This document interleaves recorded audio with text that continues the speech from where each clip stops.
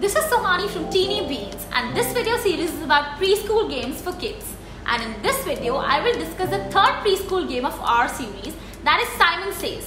So let's get started. The rules of the Simon Says for kids are as under. The game starts with choosing a child to be Simon. The role of Simon is to give instructions to the players who have gathered around him. The players must obey only those commands that begin with Simon Says.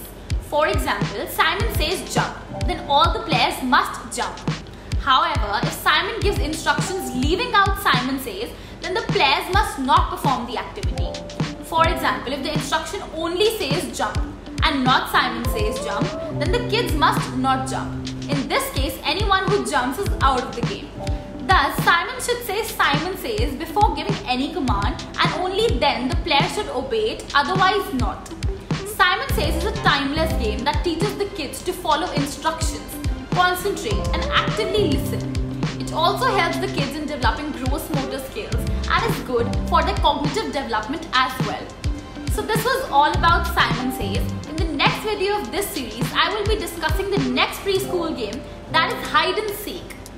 And in case of any doubts regarding the education business, please reach out to us at teenybeans.in. So see you in the next video with a new topic.